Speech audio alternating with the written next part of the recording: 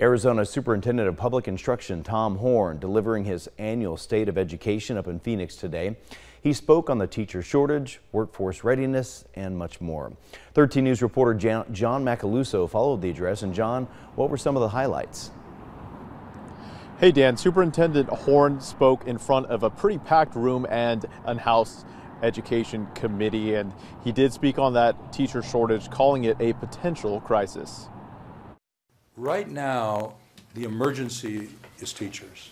Superintendent Tom Horne presented his State of Education in front of the House Education Committee and a packed audience. He began by sharing a slide showing over 3,000 more teachers leaving each year than coming in. He followed that up by sharing two potential solutions: raising teacher salaries and Senate Bill 1560, which would strengthen state laws to require schools to support teachers who discipline students. Horne said salary and student discipline were two of the main things teachers listed as reasons for leaving. Now I talked to Pima County Superintendent Dustin Williams, who agreed with Horne on the importance of retaining teachers. What's most important about that is you need a really consistent leader in the classroom that's going to be there day in, day out to build these trustful relationships with our students, to ultimately make sure their social emotional learning is good and also their academic levels are on par. On teacher pay, Williams agreed. We need to pay our teachers more. Starting salaries can be in the high 30s, low 40s, depending on where you live in the state of Arizona.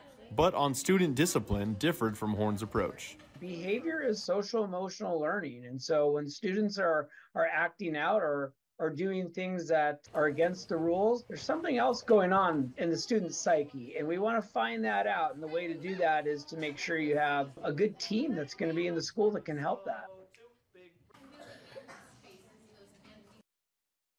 More things including workforce development, the importance of Career Technical Institute, leadership skills, and other things like using data to increase student test scores. Now, coming up here in a little bit, we'll have that State of Education address on our website, and that's at KOLD.com.